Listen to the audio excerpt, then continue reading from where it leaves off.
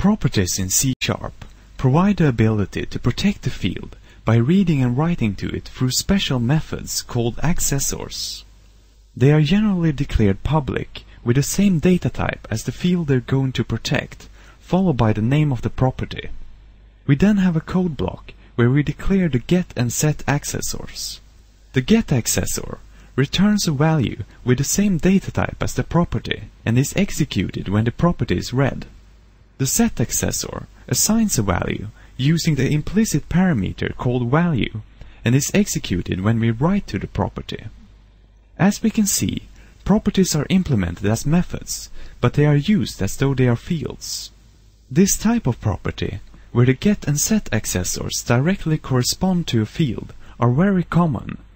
Because of this, there's a shorthand way of writing it by leaving out the accessor code blocks and the private field.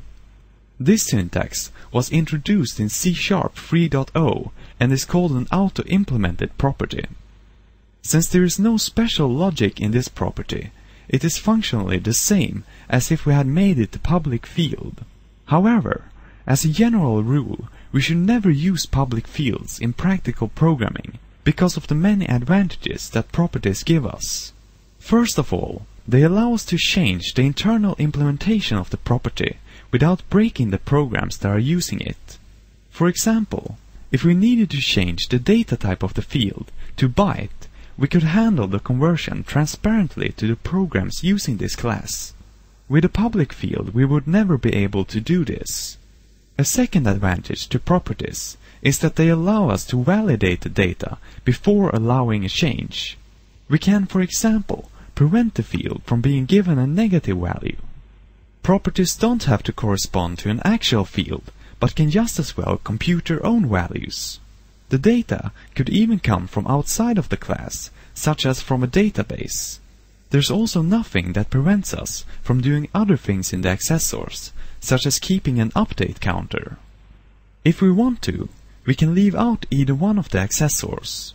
Without the set accessor, the property becomes read-only, and by leaving out the get accessor, we can make it write-only. We can also restrict their access levels. For instance, by making the set property private.